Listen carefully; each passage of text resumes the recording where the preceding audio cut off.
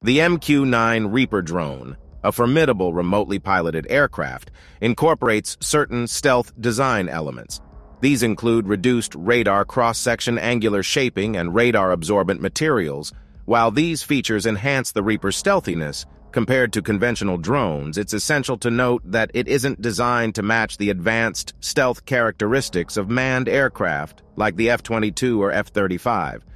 The Reaper's design aims to minimize its radar cross-section, the measure of how detectable an object is by radar. Angular edges and contours help scatter radar waves, reducing the drone's visibility on enemy radar screens. This feature allows the Reaper to operate with a certain degree of reduced detectability, especially against less advanced radar systems. Stealth isn't the sole determinant of a drone's effectiveness. The Reaper's role primarily involves intelligence, surveillance, reconnaissance, and strike missions.